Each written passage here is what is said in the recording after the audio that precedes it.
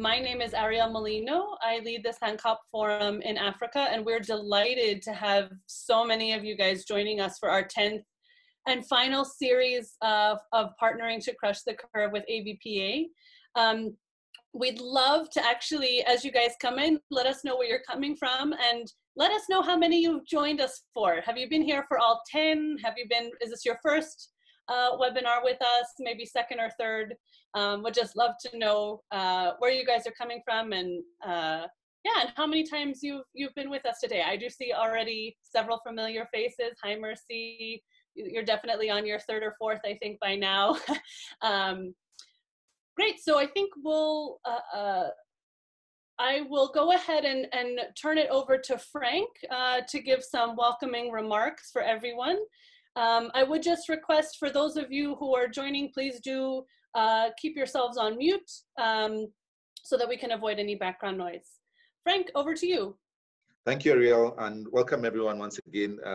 As Ariel mentioned, this is the final of our 10 series group of webinars that we've been co-hosting between AVP and SANCOP. It's been a super exciting run. Frankly, I've totally enjoyed it. And we're so glad that many of you have stuck by us through this process, but hopefully we've added some value to you too in the process of you taking time off to be part of this initiative. Today is a really exciting webinar as well, where we're talking to the investors to hear their side of the story in terms of what they're doing. And we're glad to have three really good organizations and individuals representing this sector today. And without further ado, I'll move on and let them jump onto the next stage. But just to also say thank you to SANCOP. You've been great partners in running this series, really appreciate it. And we look forward to greater things in days to come. Thank you. Great, great. Thanks so much, Frank. Margaret, if we can go to the next slide. I think we'll just give a quick welcome to our speakers. Today we have Brian Odhiambo from Novastar Ventures. He is joining us from Lagos. Is that right, Brian? Yes. And Megan Corin from Acumen, who is also, I think, joining us from, is it Lagos or somewhere West Africa? No, I'm not sure. Yeah, it's usually Lagos. In COVID times, unfortunately, it's New York, but. Okay, yeah. Okay. Great, thanks Megan for joining us. And we have Sibo Mavuka, who's joining us from South Africa. So a very warm welcome to our speakers and thank you once again for joining us today. Margaret, if you want to go to the next slide, and I think, George, if you want to help us launch the poll in a few minutes. So just to give you guys a sense on the agenda, we're going to have some remarks from our speakers. For those of you who are used to our format by now, we're going to try and reserve a good chunk of time for question and answer. So we welcome all of your questions in the chat box. As this is our 10th and final series, we have some slightly different ending points today. So we're going to give a few opportunities for some of our audience members to make some comments for those of them who have been with us for quite a long time. And then we're just going to share some highlights at the very end. So next slide, Margaret. And we'll just launch the first poll. So we want to hear from you guys when you think the ecosystem, sort of the entrepreneurial ecosystem, the impact ecosystem is going to recover. You know, do you think, I don't know if anyone's going to say everything is fine, but do you think it's going to happen later this year? Do you think it's not going to happen until next year, next 2 to 3 years, or we're never going to go back to the way things were before? I think you know, the ecosystem might never recover. So just put your comment in. We'll leave this up for another 10 seconds or so. Just curious to hear what you guys think as to when the space will sort of come back to what might be a new normal. So I'll give you maybe another 5 seconds. Oh, we do have one pessimist. Someone says the ecosystem will never recover. It happens. Okay, cool. So maybe another 2 seconds and then we'll share the poll results. So it looks like we're looking at late 2021 or potentially the next 2 to 3 years. So it looks like we definitely have quite some way to go to recover from this. So I will go ahead and welcome Brian, who will be our first speaker. In light of that, Brian from Novastar would be really interested to sort of hear your thoughts and really would be interested to hear your sort of perspective also on when you all at Novastar sort of see the recovery time frame and how resilient the ecosystem will be. Over to you, Brian. Thanks, Ariel. So I'll just run through the slides and try incorporate the COVID, or how we're thinking about COVID and the recovery of the ecosystem. This next slide. So what's the big idea for Novastar? We have set out to catalyze the venture asset class in sub-Saharan Africa and demonstrate basically that we can achieve both social and commercial returns. And I think that's true for a lot of us. We have a thesis that, you know, if we can build companies that are super large, serving the largest market in sub-Saharan Africa, which is the low-income mass market or the low-middle-income market as well, we can achieve both a venture type of scale.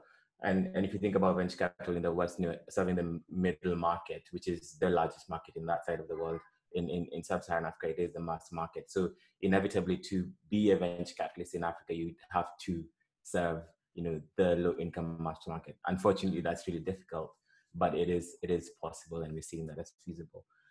Just move on to the next one.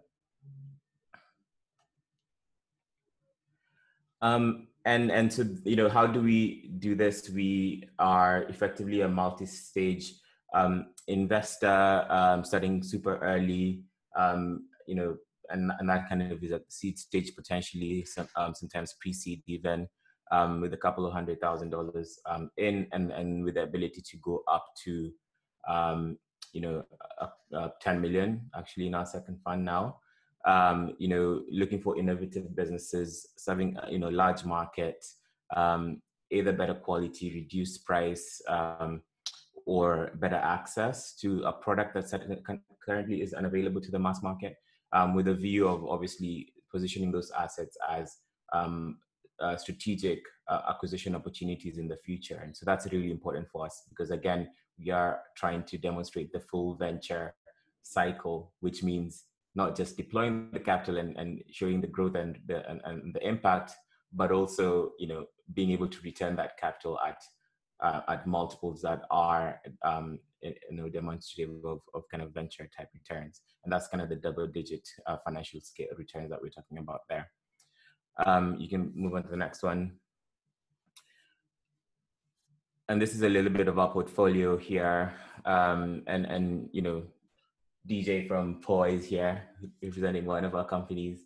And you know, this is our portfolio across two funds. So we have 15 companies in the first fund. Some of you will recognize some of these. We co-invested in some of these with some people some names I see here as well.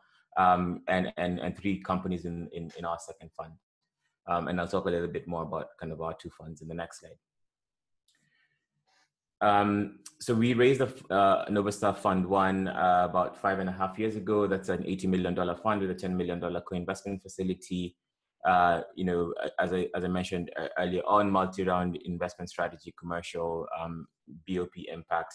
But that fund was largely focused on East Africa and Ethiopia primarily. And actually, April this year, we had the final close of our second fund at 108 million. And expanded a little bit the scope of that fund to kind of low income or mass market, really broadly speaking, without necessarily having to put a dollar value at kind of our target customer, the target customer, the companies we invest in.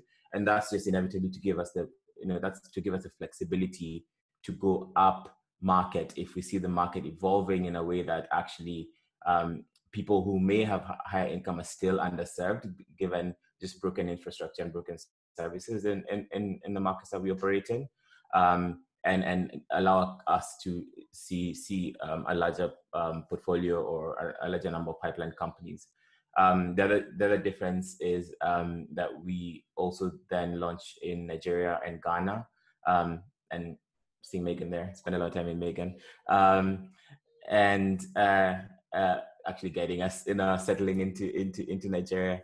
Now I moved here to get our office going. We have a small team here, a larger team in Nairobi, and we operate effectively from the two hubs. But the thesis and the approach for both funds is the same, except just an expansion in the market. Let's move on a little bit. And so, some of the learnings and some of the things that we've seen through this period, we still believe strongly that our businesses have to be vertically integrated, given the operational complexities of the markets that they operate in, and just to make sure that they're resilient. And during COVID, I think our companies that have done well and so really survived are the companies that owned different aspects of their value chain. They hadn't outsourced logistics to a company that's actually just focused on that today and actually is going to suffer because of COVID. And maybe logistics is not the right example, but you know what I mean? If you can build different aspects of the value chains that you operate in as much as you can and control that, as much as it is capital intensive, and we are structured to back capital intensive businesses at this stage. So we're not nervous about that as a venture investor, which is a little bit atypical of other venture funds. So we love vertical integration. We've seen those companies be a lot more resilient right now. I think the fact that we're backing companies that are serving the mass market effectively means that we're backing companies that are providing an essential need or a really basic good or service. And effectively, those have been categorized as essential services. And so we've seen either just a flattening of growth, which is fine, actually, as an outcome in this period, or in some cases, thinking about M-Pharma here, or even POR in these times, have both seen kind of really increased growth during this period because of just the increasing demand for their services and the ability for them to be a little bit more opportunistic. Other things, that we've continued to see, obviously, during this period is the lack of the talent gaps that our companies continue to have to fill and suffer from, and that's a pain that's teething and keeps going. And during this period when we've had to really bring people together and put a lot of heads together to figure out how to work through this period, and we've just seen gaps in our teams and the need for more talent, really, so that our CEOs and our C-suite founders are not all bearing the brunt of having to work through the COVID period. I'll move on quickly to the next one. I was asked to talk about what things we need help with. And so broadly speaking, these are the three things I could think of. If anyone knows how to solve regulation, that would be great. Our companies, as I said, are typically operating in spaces where the government should be providing the service in other markets, or a big part of those services that our companies are providing. And so they are public goods, they are public services. They are easily politicized. They come under scrutiny of unions and so on. And so we suffer a lot of pushback from the regulator. In that sense, we also suffer a lot of pushback because we're innovating and we're kind of staying at the cutting edge of things, right, of industry. And so if someone has a solution to that, I need help with that. That would be great. Obviously, talent development would be great as well.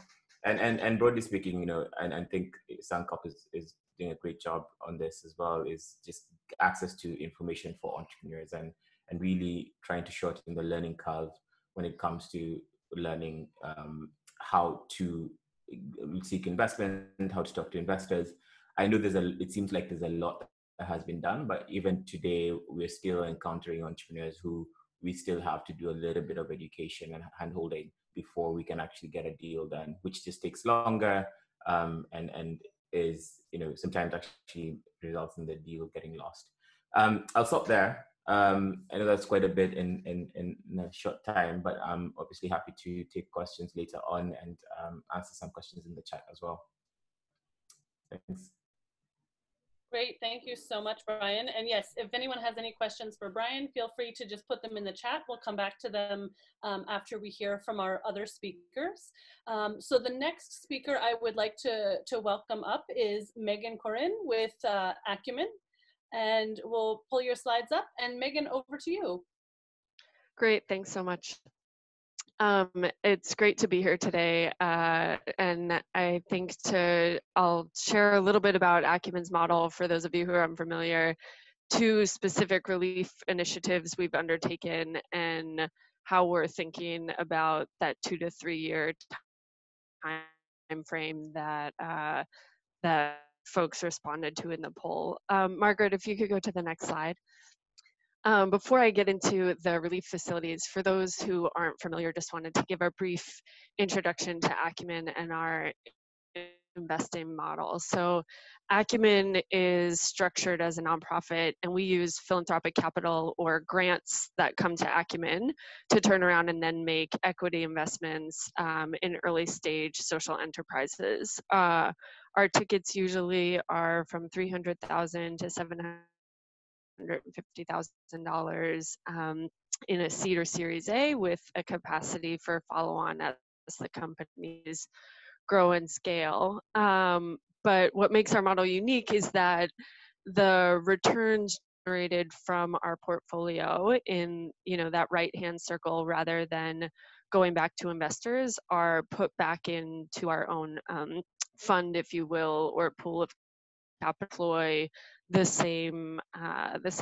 capital, and that multiplies the impact for the donor who made a grant to Acumen, and really enables us to kind of continue almost in an evergreen sense in terms of deploying capital to different enterprises.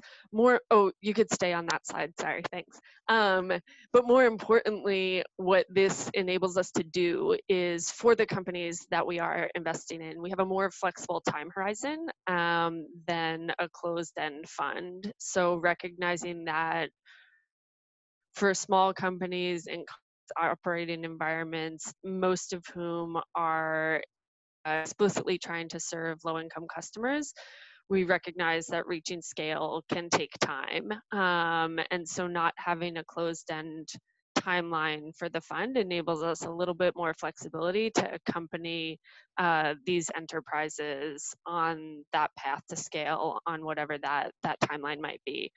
The second and more important thing about using philanthropic capital to make our investments is that enables us to maintain a strong impact first lens as the company prepares to scale. And I wouldn't, we're also seeking for companies to achieve impact and have financial sustainability and financial returns, but we're not forced to pursue growth at all costs or really pressurized short-term growth in favor of investor returns, because anything that comes back to us goes back into the pool.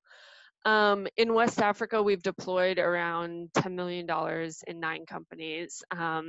And I'll come back around to talking a little bit more about this model at the end, but just wanted to set that context. Before we go to the next slide, I want to also mention that in addition to its role as an investor, Acumen also recognized that social entrepreneurs alone are not going to tackle problems of inequality. We know that these entrepreneurs exist within larger ecosystems that require government, the private sector, NGOs to all orient themselves on measuring success, not only how the elite fare, but how the most vulnerable are treated. And so with that in mind, we launched the Acumen Fellows Program, which we brought to West Africa in 2018. And the Fellows Program brings individuals from across different stakeholder groups, many earlier stage entrepreneurs than what we would normally invest in, but also individuals leading NGOs, working in government. And these individuals are working on the same issues that we look at in our portfolio: renewable energy, agriculture, healthcare, and then some are more broad, like human rights. And so that program, that Acumen Fellows program, is a leadership development program, and is really focused on enhancing the capacity of those individuals and their capacity to influence and drive change. But it's also an interesting way for us to have a view at some earlier stage pipeline as, you know, what we might look to invest in a couple of years down the road. So that's Acumen in normal times. Margaret, if you could pass to the next slide. With the onset of COVID-19, Acumen's global team came together with some of our core funders to support our global portfolio and community of fellows. We were hearing across the board, but especially from our fellows who tended to run earlier stage ventures than our investees, just how fragile things became really quickly. They had less cash on hand and just overall less infrastructure to be able to withstand, you know, what for some was a complete drop off in revenue, what for others was, you know, quantum leaps in operational expenses. And so we raised just over $4 million to deploy globally. And about 400,000 of that has gone into 10 companies and actually 3 nonprofits in West Africa.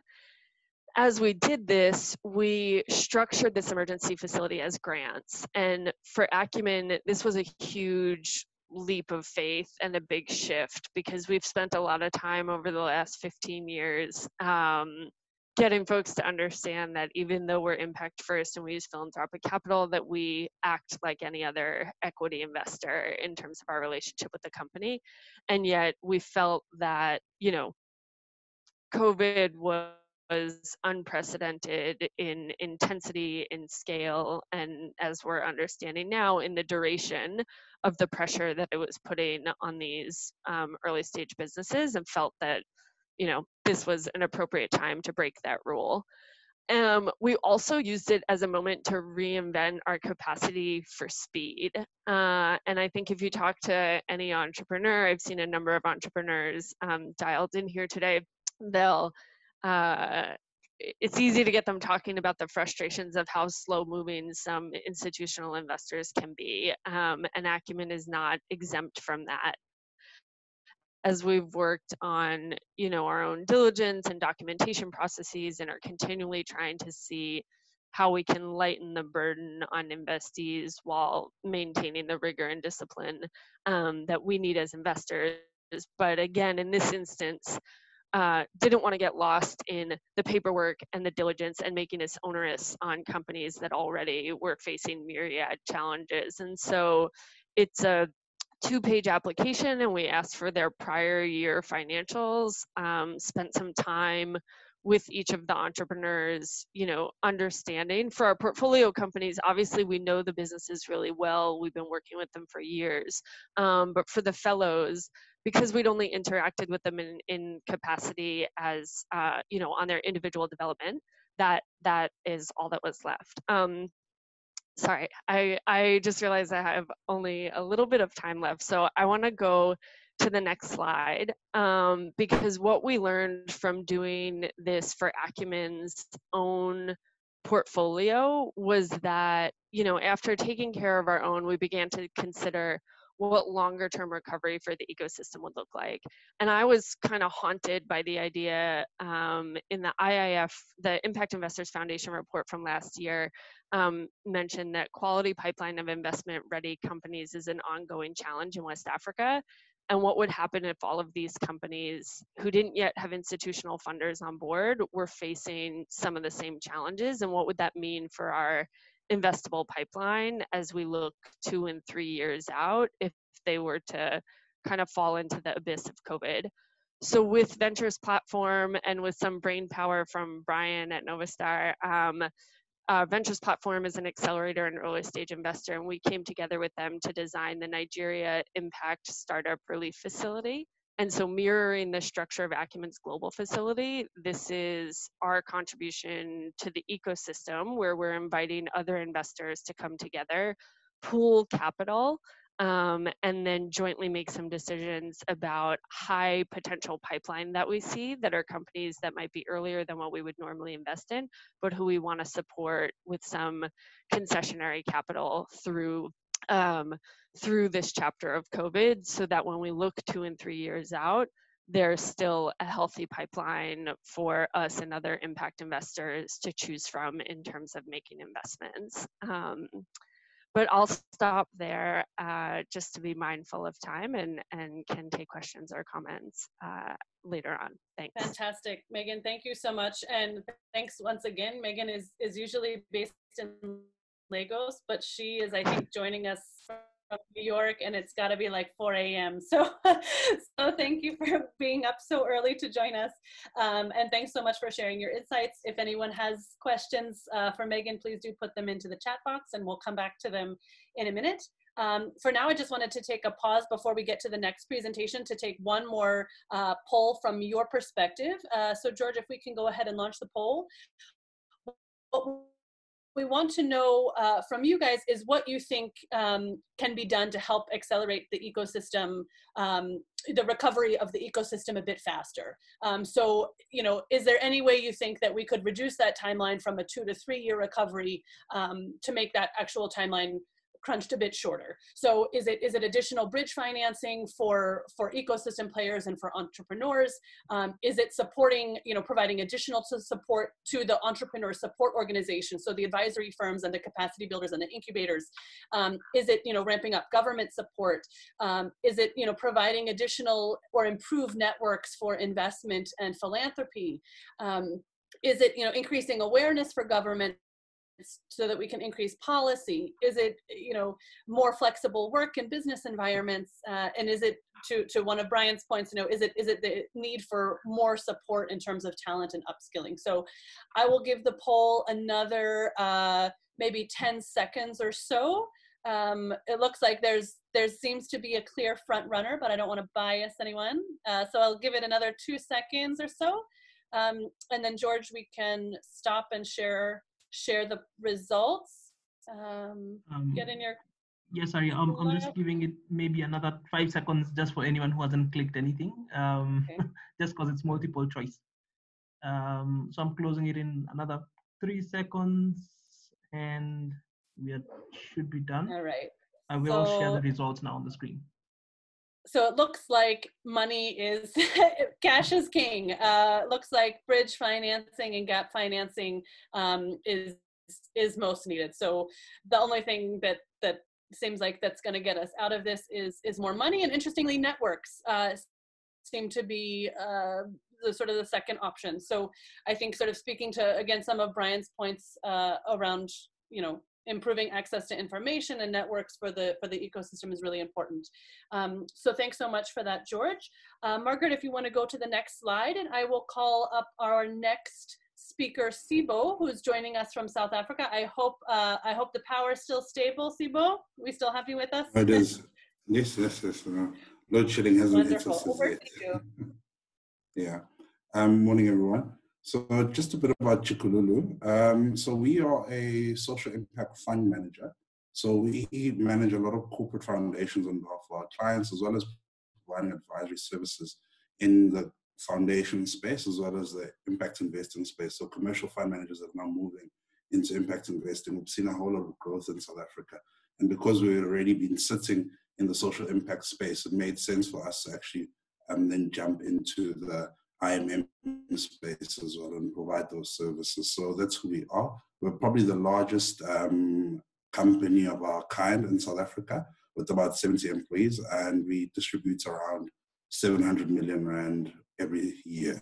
Most of our funding is in the form of grants and concessionary financing in the impact investing space. So that's guarantee schemes, as well as funding into social impact bonds as well. Next slide. So in terms of what we're doing under the COVID-19, I think one of the more innovative things that we've come up with, or an area that, I'm not say innovative per se, but an area that we haven't actually worked in a lot as Chikululu, and we saw a gap in, was the South African screen sector. So the South African screen sector in South Africa is a contributor towards GDP of about 4.4 billion rand directly, and indirectly about 12 billion rand. So we've come together with an international consultancy based in Washington to actually set up the Green Sector Fund for support. We know with COVID-19 coming on board, or the pandemic coming on board, we've seen a whole lot of productions actually pause or being stopped completely, or some of them being reduced in terms of the people that are working in the sector. So there's a lot of independent consultants that work there, who run their own businesses, and they have seen a huge reduction in revenues and a huge, or some of them actually have stopped seeing anything in terms of money coming into their businesses. So we've set up this fund and are actually going around internationally looking for funders to assist in cushioning the blow to the sector. So as of last week, we've actually closed the first $500,000 US, which came from one of the big media and film production houses in the US, in the donor community. So we're also looking to probably increase that to about $2.5 million US in order to provide those services to the sector. But this is a sector that's been neglected in all ways, particularly from the philanthropy part or the foundation part in South Africa. I don't think it's seen as developmental enough for many people working in the space. Next slide. So in relation to other programs that we're running in the social investment space, this is just some of our clients, but we have a number of clients. I think the most well-known here for those who come from South Africa is probably the Solidarity Fund, although it's the youngest.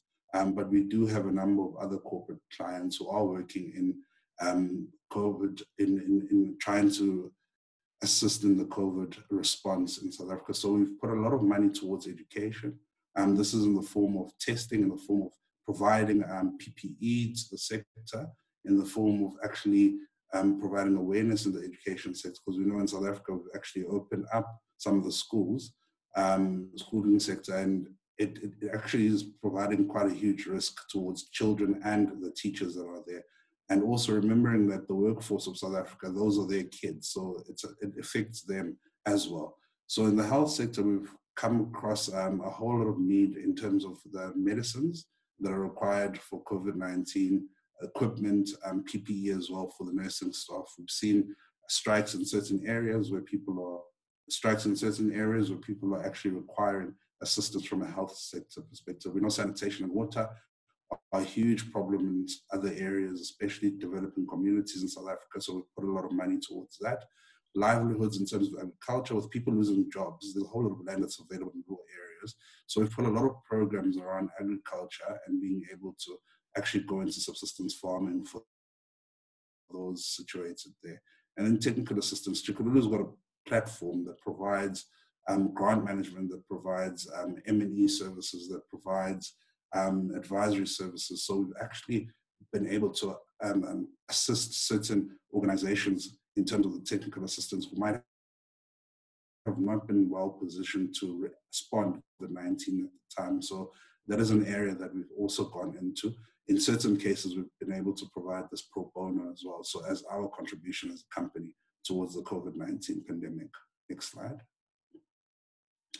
So in terms of the top 6 lessons for social investors in COVID-19, from our experience in Chikululu, it's avoiding the knee-jerk syndrome. We know that a lot of people would like to assist in COVID-19, but we do say to the people that we work with that you need to have this thought out properly before you actually go into it. It is a noble cause, but you need to actually still be able to think and provide for data and monitoring once you've put that money into the sector. Also the time for partnerships. We know that in terms of partnerships, we as the social investors are under pressure, but you can imagine that those who are working in the actual communities are actually more under pressure. So it's important for social investors who are requiring the M&E data, or requiring reports, and requiring delivery from these organizations to actually keep that in mind at all times, that the pressure is not just on yourselves, but also on the organizations, and become true partners in assisting them in dealing with what they are facing on the ground. And then engagement with governments. In South Africa, we know that governments is running a number of programs, from the Solidarity Fund to programs that are looking at business sector. in particular, as well as the health sector. So it's important for us as social investors to also coordinate our spending with governments, or partner with government, speak to government in the way that we are doing our business, or in the way that we're deploying our capital. Next slide.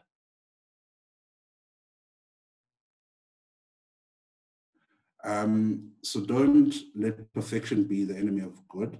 We know that there's a lot of duplication. It is a time of a pandemic, so people are spending on the same thing. Let that not stop you from putting money into that. It might be duplication, but it's duplication in other areas as well.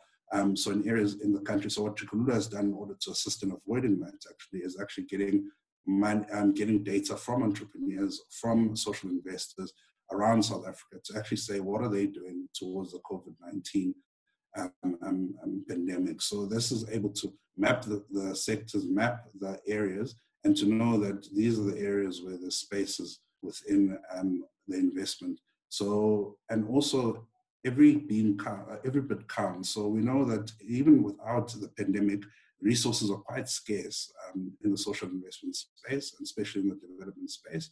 There's not enough money, whether you talk to government, whether you talk to social investors or corporate foundations, there's not enough money for us to be able to solve all the social problems in South Africa. So that is one of the areas that you need to understand. How do you better and efficiently actually deploy capital? And then don't forget the auditors.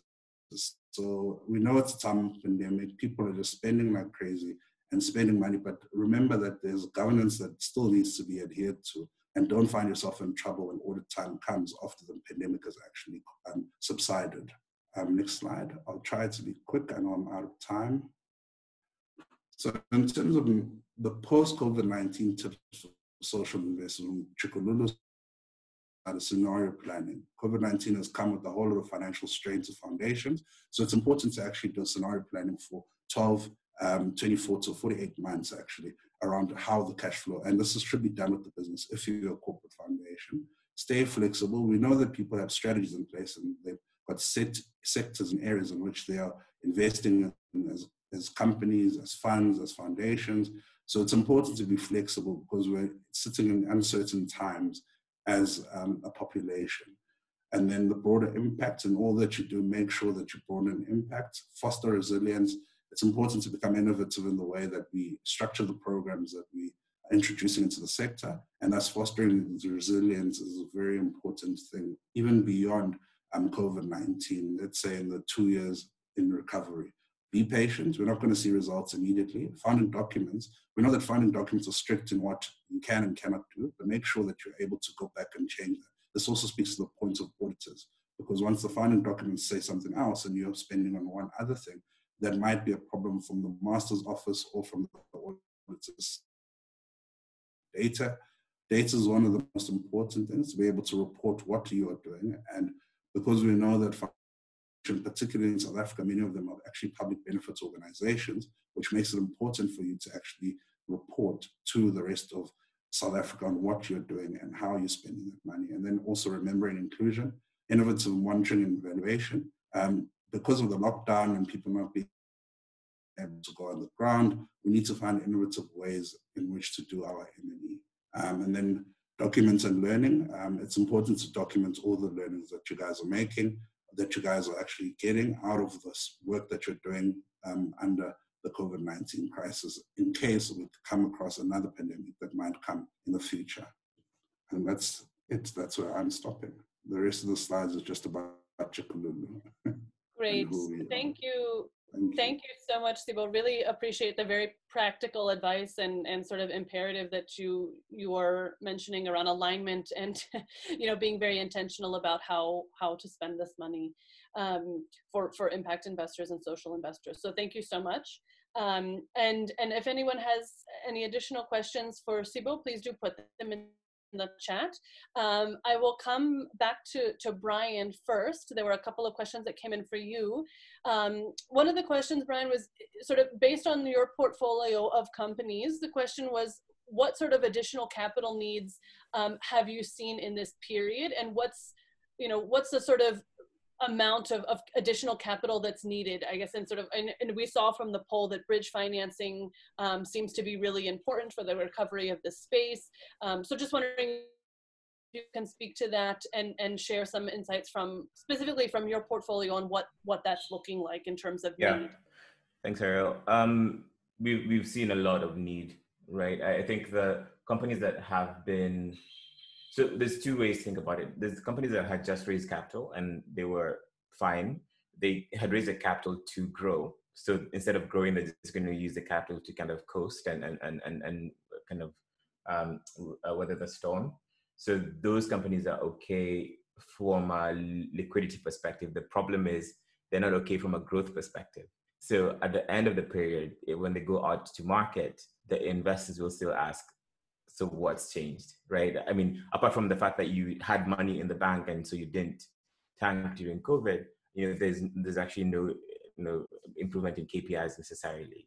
And so there's a bet to be made, or I guess a conversation to be had about whether investors will place premium on companies that actually just survive, or actually will say, we still need to see a little bit of growth. So that's kind of one. We have a few companies that look like that. Then we have a bunch, and maybe half or so of our portfolio that actually did need bridge financing, and largely because they need to compensate for lost revenue, and that's even after cutting costs, right?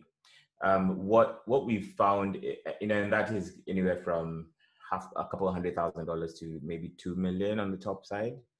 But what we found is really most important during this period is not just the capital, but the nature, the instrument that you use for that capital. So traditionally, we're equity investors, and that's how we think that we realize the most value long term and we get a return on our capital.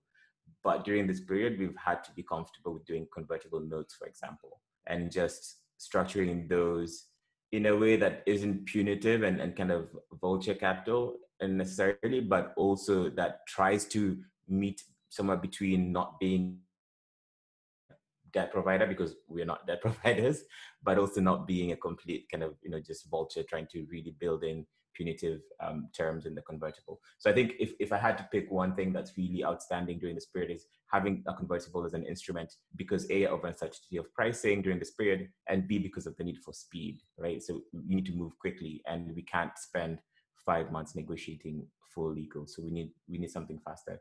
And so that's how we've managed, and we've used our capital. We've raised side cars from our LPs to also deploy in the portfolio. We've gone to our LPs and got some tier funding. So we have tier funding as well to try, we've gone everywhere to try find money to support our companies during this period. Great. Thanks so much for that, Brian. And Megan, I think I'll come to you, picking up a question from the chat and some of the comments that Brian made sort of on this growth versus survival, right? So Frank has asked, do you think the ecosystem has hampered the business case for impact investing? And yeah, I think he sort of added a qualifier that if so, then what really needs to do to sort of course correct that. But I think Brian makes a really good point on if you're, the investors are expecting a return and those businesses need to grow in order to do that, are investors going to be okay to ride this out for survival and not losing cash? So overall, what do you see this is doing to the impact investing space at large and the reputation of impact investing globally? Yeah, thanks, Ariel. And what Brian shared resonates a lot with some of the patterns we experience across our portfolio as well. I think in many ways this moment is going to show us how serious different impact investors are about impact, and not to say completely at the expense of returns, but this is a moment where if you're going to continue to insist on the same growth trajectory that you had planned 12 months ago, you're asking the impossible. And so how can impact investors, think more be more flexible about their instruments or the time horizons of the expectations that they had set with companies to hit certain milestones, because so much has changed, and the playbook from yesterday is not going to work in today's world. And I think the flexibility and willingness of impact investors to shift in ways that enable these companies to succeed over the longer term is really where the rubber is going to meet the road. We've seen it with our portfolio with some of their lenders. Who's willing to adjust timelines for principal repayments, or and who's kind of sticking it to them as if this were a normal Thursday, and I think that is really what's going to make the difference. But I think overall, to the core of Frank's question, to my mind, it enhances the case for impact investing, and maybe in particular some more concessionary capital to come in, because these are such extraordinary times, and it's going to require a little bit more of that patience and flexibility to accompany these enterprises on the path to scale. Thanks so much, Megan. And I see that's resonating with, I think, some of the conversation that's going on in the chat too around patience through this time. Sibo, I'll come to you, because I know Chicxulub looks at both, grant and impact investing, and sort of picking up on some of the comments that Megan just made about maybe some concessionary capital being needed now. What is your perspective on sort of the type of, oh, sorry, can you hear me now? Hi, sorry, can you hear me now, Sibo? Hi, sorry, I'm back. Sorry, okay, great. You can hear me? Yeah, I can hear you now. I can hear you. Super. So just picking up from, Megan actually just made the comment that maybe some concessionary capital is needed in addition to, your traditional impact investments. And I know Chicxulub sort of looks at both grants and impact investment.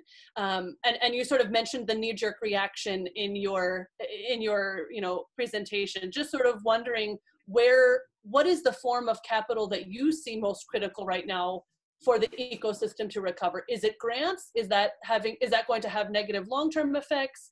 Is it commercial capital? Is it both? I think it's for me, it's both. So one of the areas where we see a need, we know that in terms of riskiness of SME sector, how they're seen, they're already risky without this COVID-19 issue, but now with COVID-19, it's actually accentuated that kind of risk that is seen amongst the financial institutions or people who are putting money into the sector. So it will be important for those who can be able to provide concessionary finance in the form of, for instance, a guarantee scheme, to be able to open up more money into the sector. One of the areas that Chicxulub has been involved in is actually the guarantee scheme for loans. And we've seen that a mere 20 million Rand is able to provide 200 million Rand in loans. So it's a 1 to 10 kind of ratio that we're able to look at. But also from the grants are very important, even in the sector. Might not be directly to SMEs, but in order to strengthen the ecosystem in which they play in. So the organizations that are providing business support to the SMEs or business rescue services to the SMEs should be able to work during this time as well. So I think concessionary funding is actually quite important. There's also the issue of blended finance. We know that already SMEs, as I mentioned, they're not very palatable in terms of the risk-return ratio. But with COVID-19 making it worse, if we can bring blended finance transactions into play, where we're able to reduce the amount of interest, for instance, that they're paying on a loan, we should be able to do that to make it more palatable for funders to put money into the sector. Great. Thanks, Sibo. And I'm going to shift gears a little bit from the financing perspective. Brian, to come back to you, one of the challenges that you had mentioned was around, regulation. And there's been a couple of questions that came in on this. And Frank is asking, what specifically are the regulatory challenges that are hampering, Novastar's ability to sort of deploy investment? And, is any any particular country on the continent doing well in this regard? I mean, I know you're Kenyan, now you've set up Novastar's West Africa office, so I know you have a really good regional perspective. So sort of would be curious to hear about that, and we have a good diverse set of folks on the call, so somebody might be able to help you out with that. Yeah, I'll try not to say anything negative about any specific place. Like I think across the spectrum, across different regions, what we've seen is, as I alluded to earlier, when our companies begin to challenge the status quo, right, the regulator either doesn't understand it and therefore doesn't know how to enable it, and typically just ends up, because they do nothing, not because of what they're doing, we're not able to progress. So, you know, because we're not able to get the right licensing or the right, I don't know, certification for something, we're not able to move on to the next stage, right? And so in that case, there's a little bit of education that is required, and then, you know, going through whatever the bureaucratic it takes to actually get a certification, right? So I'm thinking about a company, GreenPath, in Ethiopia. They, because the regulator required that they grow certain seeds or plants that are on a pre-approved list that was updated like 15 years ago. GreenPath is not able to bring new technology to the company, to the country, because updating that list requires you to do like 20 different things, and you know, 2 years later we're still updating that list, right? And that's a huge thing for the business, because they can't, you know, stay on top of things and compete with other global companies, particularly when they're selling in markets where their competitors are also selling, and they need to keep up. On the flip side,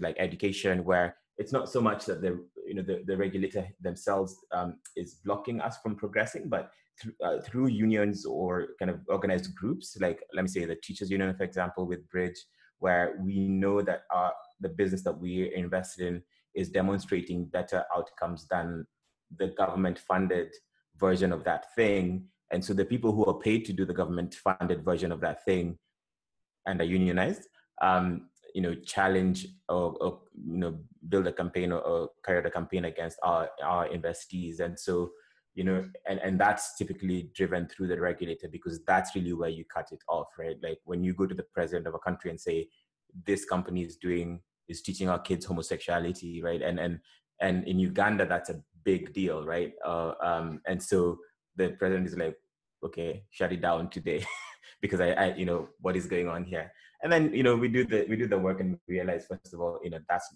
not the worst thing, but secondly, that's not what we're doing. Yeah, but then to unwind all of the damage that has been done already takes a long time. So we've seen where we're challenging the status quo, the regulators is incorporated into the conversation, and typically blocks, because they're trying to, again, remain clean and appeal to the voter ultimately. But again, we've found that the voter and the customer, in our case, is the best champion for our companies. And a country that's doing really well, I think most of us will agree, is Rwanda, in my perspective. You know, they have a really enabling environment, and we've been able to expand and grow into that market quite well, because of just, there is a bureaucracy, but once you get approval for something to happen, it happens without question, which is great, obviously, for us. But that's kind of how we're thinking about regulation generally. And this is true, it's going to be true across fintech, across education, across healthcare, across anything that's cutting edge and new. Great. Thanks for that, Brian. And it's really interesting to hear that the biggest advocates for you on this are your actual customers of your companies themselves. That was really interesting. Megan, Sibo, just wanted to let you kind of, either of you, weigh in on this. Do either of you have you had any experience in engaging with regulators, or are you sort of seeing the same constraints that Brian mentioned here? From our side in South Africa, So because a number of foundations are registered as public benefit organizations, there's a huge amount of regulation that comes with that because of the tax breaks that you get as a foundation or as a corporate putting money into a foundation. So that limits the amount of work that you can do within, for instance, the SME sector, or limits the amount of work that you can also do in the impact investing sector as well. So for instance, on a social impact bond, if you're a PBO, you can only be an outcomes funder. You can't be an investor in the impact bond. So those are issues that we run into as Chikululu. So we've been pushing for regulation to change, especially with impact investing becoming a new thing.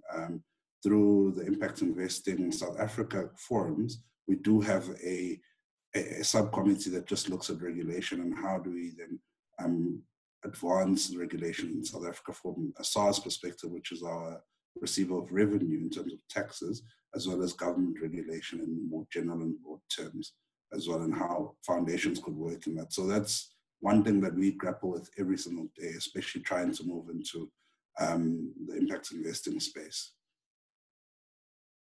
Great, thanks. And there's been a really interesting comment / question that came in from Johan, and he's saying that it seems like the larger entities tend to get sort of first in line for the government support that is available in terms of bailouts and tenders.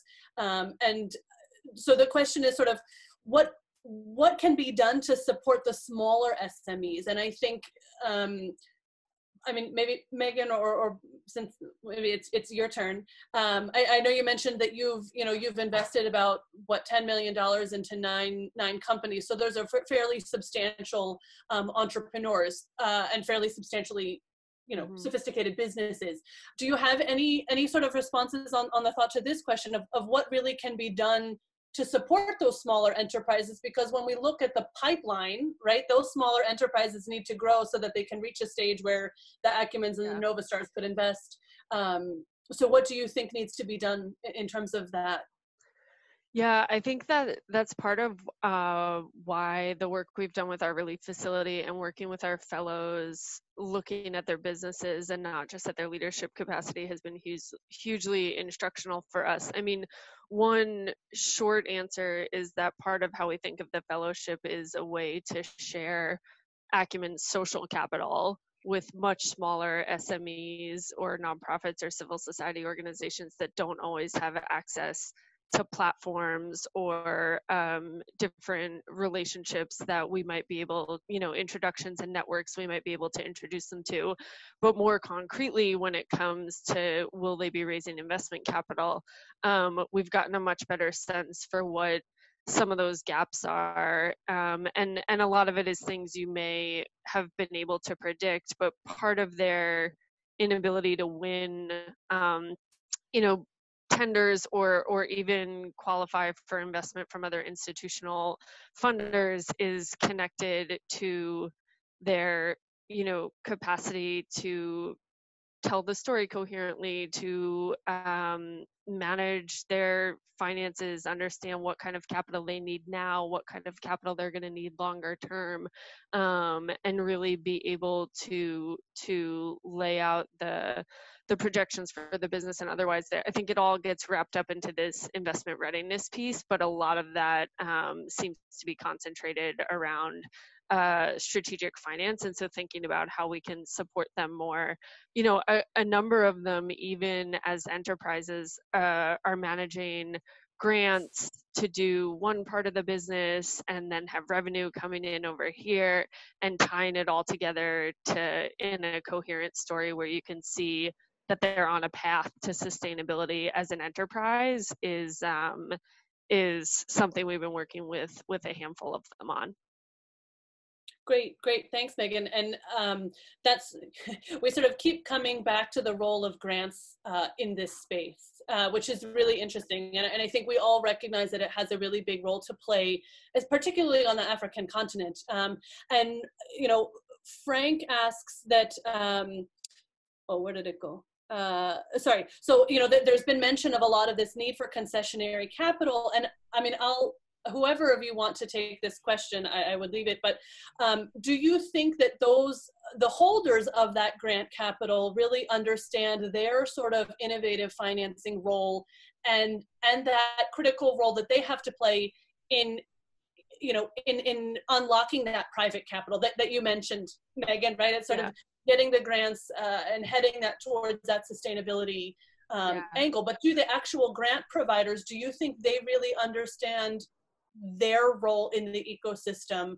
And obviously that's changing right now with the pandemic. So yeah, Megan, if you want to answer that, Brian, Sibo, anybody who's welcome, who wants to share their thoughts on that.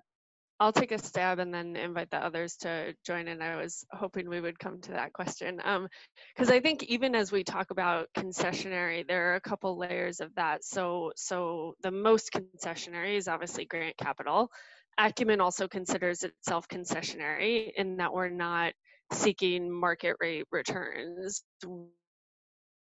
We're hoping to, recover the value of the investment that we initially make. But we're not necessarily trying to maximize. And so that has a concessionary element as well.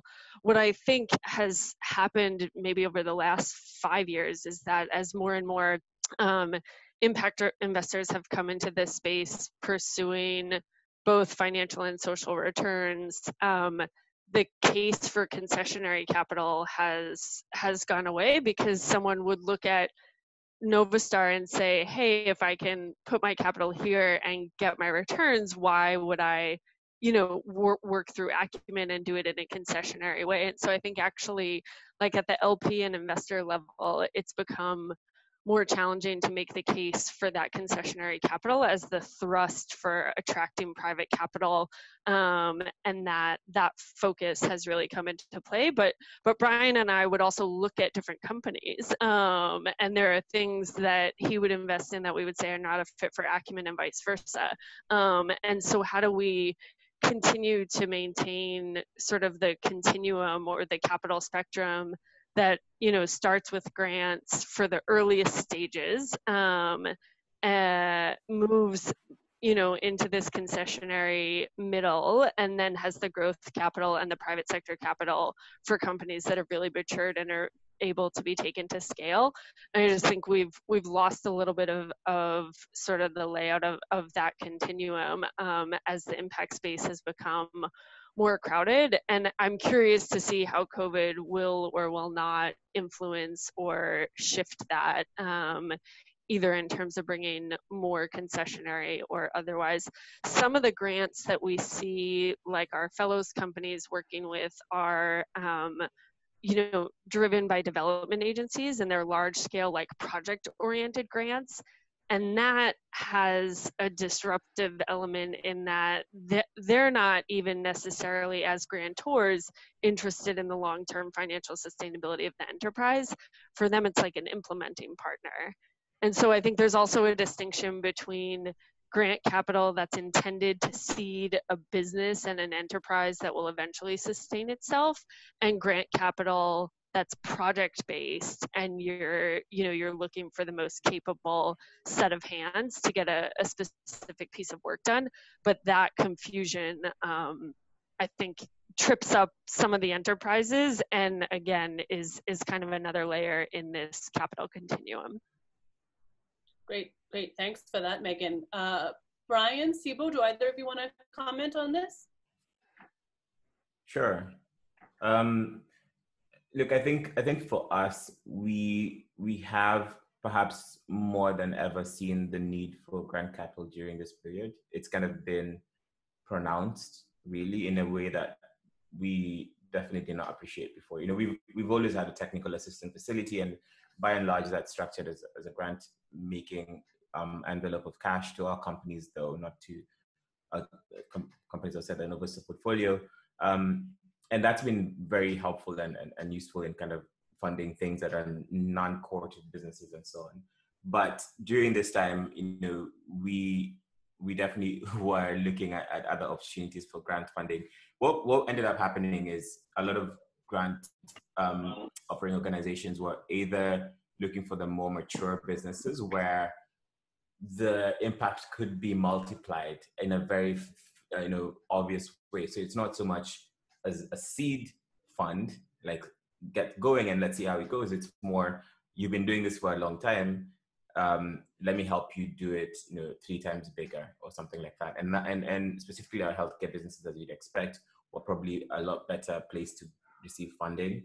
We managed to convince one of our LPs to try think a little bit more creatively about how companies that perhaps are not necessarily addressing COVID head on, but may have been affected by COVID, could use some of their grant offerings to mitigate or kind of cover some of the losses resulting from COVID. But that was a lot more difficult than we expected. And then the other thing is, grant funders did not adapt their process to COVID, largely, to be honest. So it's the same 5-page, 10-page application, same process of going through the large donor agencies that Megan was talking about. So again, because the small organizations were already eliminated before, because donors just stopped giving grants to smaller grant giving organizations, at least in the market we operate in, we could only go directly to FMO or to CDC or to USAID or something bigger, and then having to go through the loopholes or the bureaucratic kind of red tape. And that just became not useful for us. And so it was actually faster for us to go to an investor and say, can you set up a sidecar facility that can invest alongside us in commercial instruments, but conventional rates, obviously, let's say, much lower convertible debt rates than we would normally do, or much, larger, longer grace periods and stuff like that. So we are beginning to think a little bit less commercial, but bringing in people who perhaps can take that risk, because as a fund, we unfortunately can't, given our economics and so on, and getting them to be somewhere between a commercial investor and a grant provider. But I think there's an opportunity for grant funders. I just think there's probably need for a little bit of an overhaul of how, and I'm sure we've been saying this for years, so maybe it's just preaching to the choir at this point. Thanks, Brian. Well, maybe this pandemic has sort of given the kick in the pants that we need. And I think your point around the ability to be nimble and adaptable, I think is really important. So, if I go back to Frank's question, it's not just do they understand the role, but how can they actually be deploying their capital effectively? And I think you're speaking to that very well. Sibo, do you want to share any last comments around this and the sort of role that grant makers have to play and their ability to provide that concessionary capital that's really needed right now? Yeah, so I can speak mostly from the South African perspective. Many of the corporate funders corporate foundation funders that we have interacted with don't understand this impact investing space very much. So they're not very au fait with the role that they could play and the potential unlocking of capital or of commercial capital that they could do in order to support the sector. So there's a huge amount of education that needs to still be done amongst the grant funders that are operating in the sector. Then the other thing is around, as I mentioned, the regulation. Although some might want to play in the sector, but the regulation and the type of registration that they have in the South African context still stop them from being able to play directly in financing of businesses. They can as a technical assistance, but in directly financing a business, it's still a bit of a problem unless they're not registered as a public benefit organization and don't get any tax breaks from the receipt of revenue, then they're able to do that. So there's a lot that still needs to be done in order to position the grant funders that are available outside of government grants to be able to actually work in the impact investing sector per se. Great. Thank you so much, Sibo. And I think we're a little bit past the top of the hour, so I want to move ahead with our agenda. We wanted to give the floor to a couple of individuals who've been with us for quite a long time. And we have Timothy Nzioka from USADF, who I think shared some particular comments on this, this particular perspective in the chat box. But Timothy, are you with us? Do you want to just share maybe yes, a minute or two? Yes. Welcome, Timothy. Okay, thank you. So I wanted to say that there are many organizations that offer grants, and there's a lot of experience And I can speak about USAIDF, which is a US government agency. And we give grants and we provide technical support to those enterprises that may not be able to qualify for investment from commercial sources. And a very good example is institution that has got capacity for growth, they lack internal systems. We can provide a grant that will help that entity put in place the systems needed. And then post the grant, they will be able to present a case to formal investment institutions. And this is something that we have seen across Africa. We work in 22 African countries, mainly focusing on Sahel, Horn of Africa, and the Great Lakes region. I would say in the last 5 years, we have been able to give in excess of $114 million in grants. And our focus is agriculture, off-grid energy, and youth-led enterprises. During the COVID-19, something that we tried is to implement what we call a CARES program, which is Capital for African Resilience Building and Enterprise Support, where we were able to deploy about 1.5 million within a period of 2 months.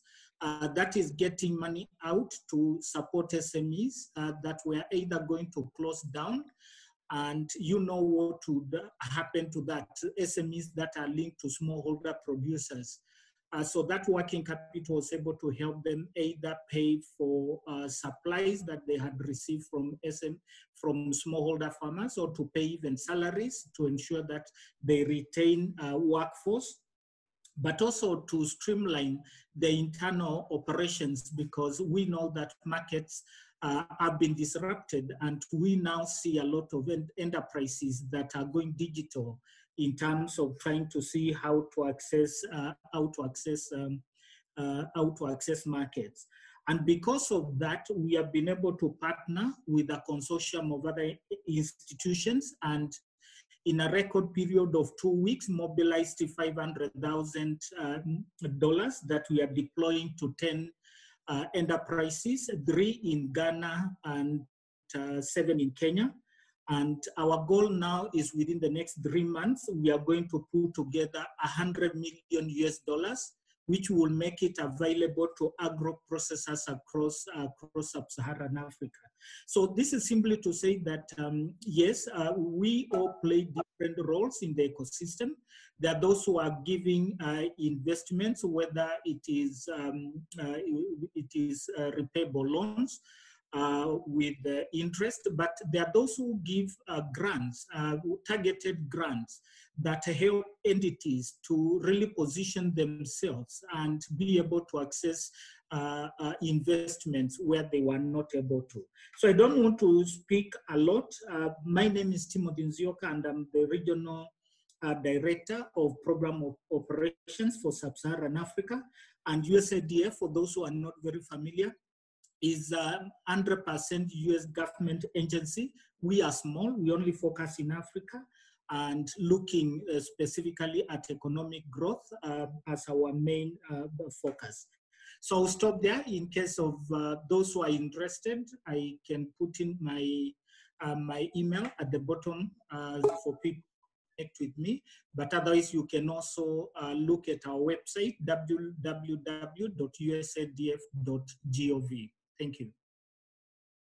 Thank you so much, Timothy. And it's really wonderful to hear that you guys are able to sort of be deploying that much needed capital right now. So if you are an entrepreneur who maybe is in need of some support, I would strongly recommend you do reach out to Timothy. Timothy, please do share your email in the chat for the participants who are with us. The last and before you move on, please just give me 1 second. I also wanted to say that as USAIDF, we are proud to have supported AVPA to organize this series of webinars.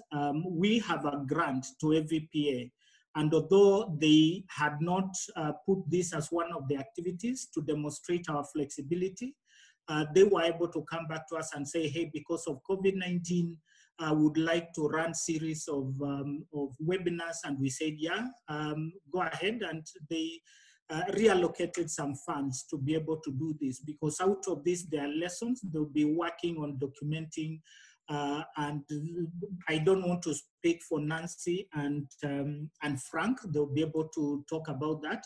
But we are very proud as USADF to be part of this very exciting initiative. Thank you.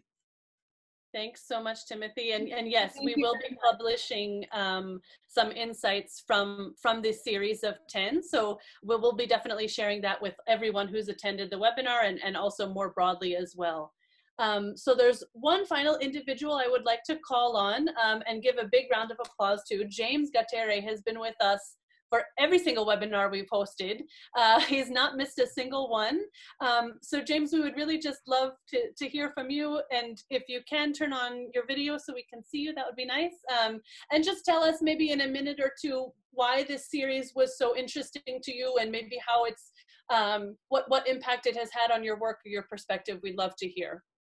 Over to you, James. Thank you. Thank you very much for this opportunity. My name is James Gatere. I work for I&M Bank Foundation.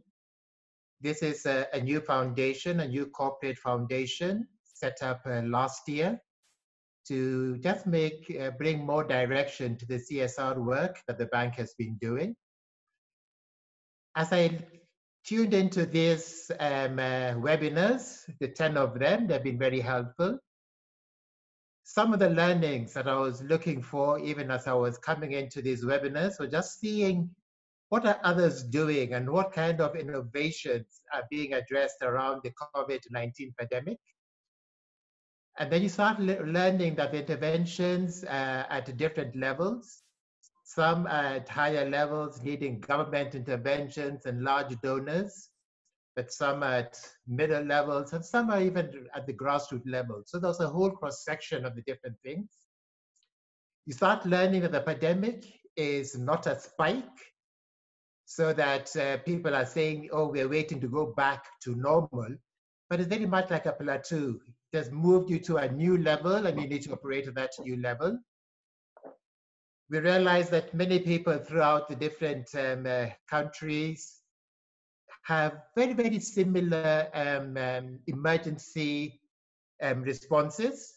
And those emergency responses around care packages, cash transfers, hygiene, awareness creation, information creation.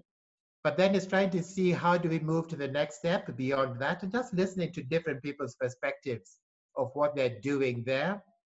Learning about being careful about selecting your implementing partners. And as a corporate foundation, we do look quite a lot about the accountability from those implementing partners. And then, yeah, and just sharing knowledge from the different places. What are some of the gaps that I have still hold, even as we're coming to the end of this? It is still thinking about the smaller SMEs and how we're building their capacities, and thinking about their need for business plans and datas.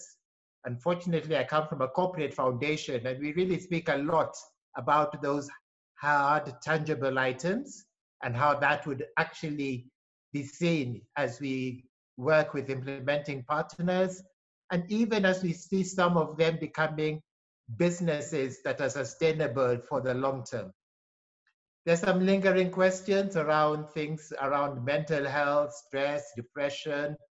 All this mental health is the key, and trying to just figure out what that would look like. Lingering questions around online and virtual interventions for the informal settlements. Many things happen at a higher level, and we try to see how do we do it at the grassroots level. Lingering questions about how to support the new people with the greatest need. Many of the people who have just lost jobs and are struggling to adapt and change, and just trying to figure out how to support them. And these are all learnings that I'm learning even as I've been part and parcel of this webinar, this series of webinars. And just very briefly, what has we as I&M Bank Foundation done so far? We have been involved in emergency response. As a foundation, we work through partners, and we've been involved in emergency response and providing care packages. And we're involved in developing a smartphone app that can work in smartphones and tablets. And basically, we're speaking about delivering life skills, trainings and mentoring sessions in the informal settlements to many people who don't have these facilities.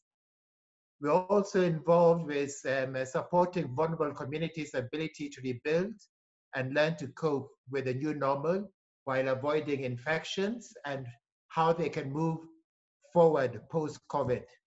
Those are some of the interventions we as a foundation are doing.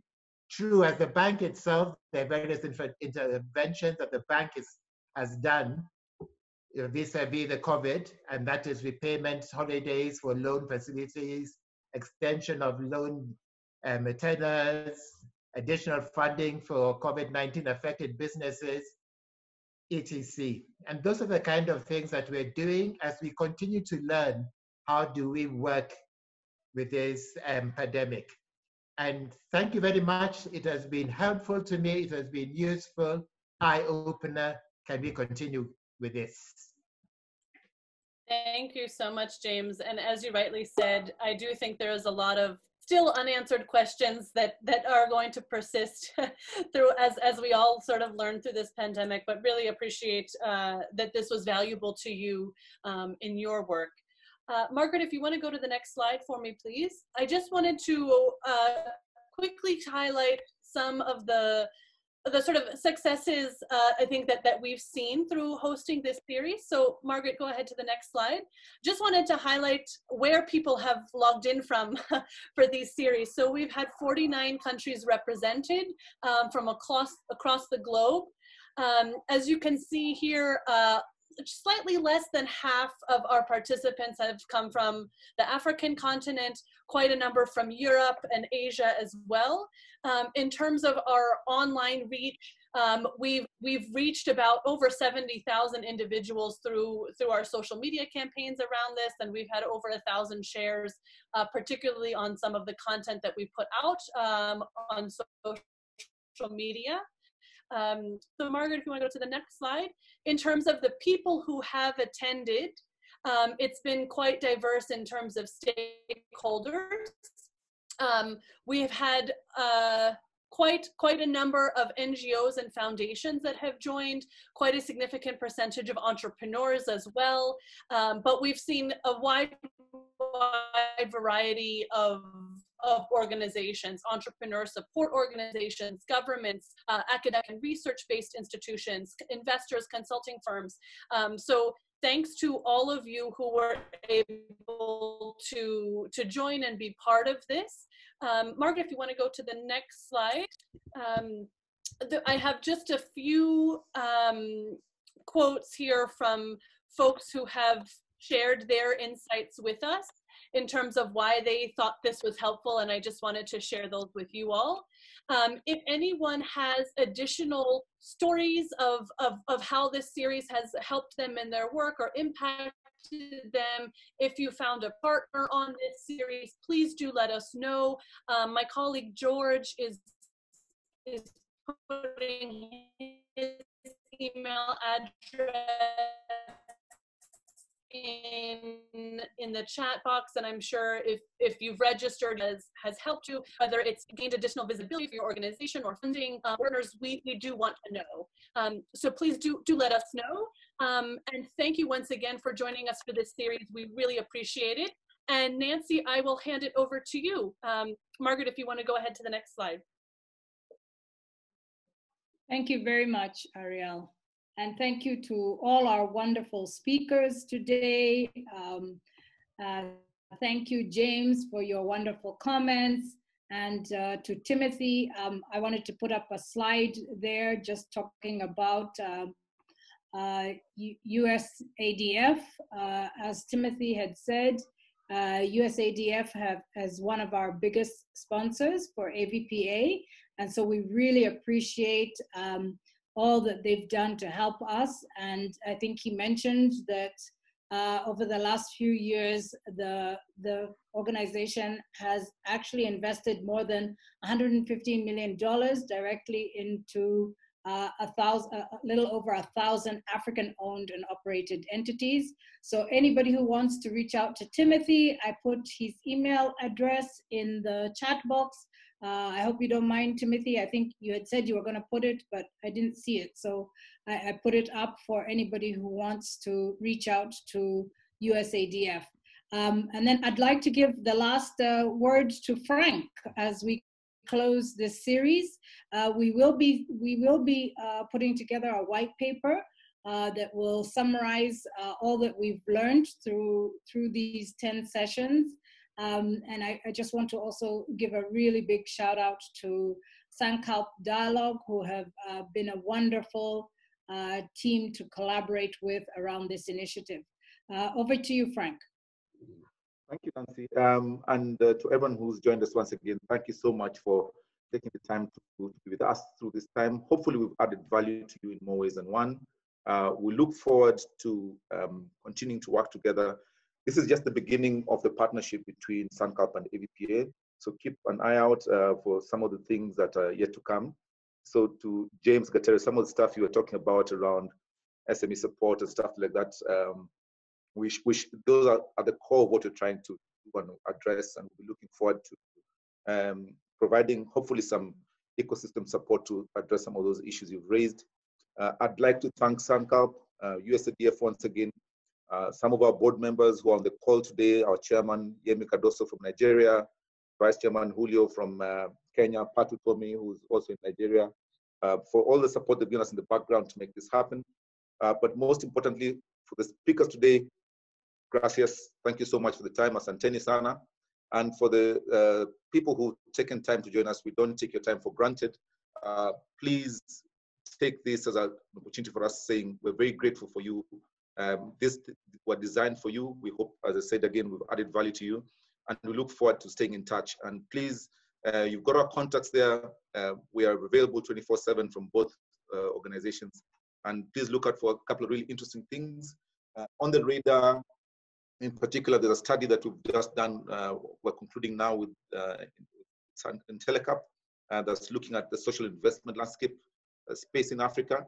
We did it across 9 countries, 3 in East, 3 in South, and 3 in West Africa. We are concluding the study. It should be out hopefully in the next 4 to 6 weeks. So please look out for that.